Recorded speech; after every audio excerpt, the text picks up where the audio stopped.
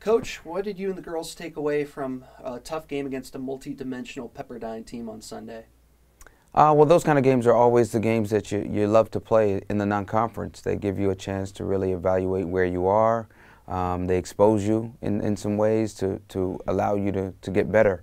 And I thought the Pepperdine game gave us a chance to really look at our defending, especially in our set pieces, to really look at our intensity throughout the game, our transition. So we definitely came away with some areas to work on, but we also recognize that we did a lot of great things. We did a lot of really nice things. We weathered some storms. We battled back. We put them under tremendous amounts of pressure. And so it was a game that we're going to use to catapult ourselves into the conference play.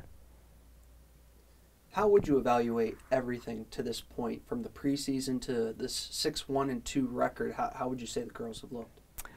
You know what? It's positive. We come in the spring, and that's what we consider to be the beginning of everything, our preseason. And so from then to now, we're light years ahead of where we were. We're playing with some great energy at times. We have dynamic personalities that are starting to show up, and we're growing with every game. So I'm very excited about the possibilities going into conference and the way we're growing every week we come out. You open conference play in Arizona. Would you prefer to open on the road or at home? You know, the way our schedule has fallen out so far, I think it's better for us to go on the road right now. I don't necessarily know that I'd always want to do that, but right now going on the road is great timing for us to avoid some of the distraction of being at home and just get a little bit more together time. So it comes at the right time for us.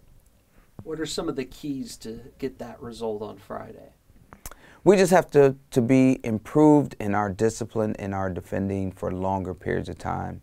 When we attack the way that we do, you're only going to allow teams a certain amount of chances, and in those moments we have to be locked in, and those are the moments that are catching us right now. I felt like we started the game pretty well against Pepperdine. The goal kind of caught us off guard and put us back on our heels the rest of the half, and then we did what we were supposed to do, but we shouldn't have given up the second goal.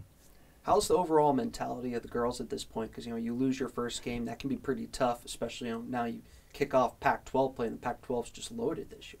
I think we're in a really, really good place. I think they're angry. I think they're upset that they allowed that game to get away from them. I think they felt they were good enough, and that's a great place for us to be as coaches, to have them believing in themselves going into conference play and really wanting more from themselves, because that's exactly what we want from them.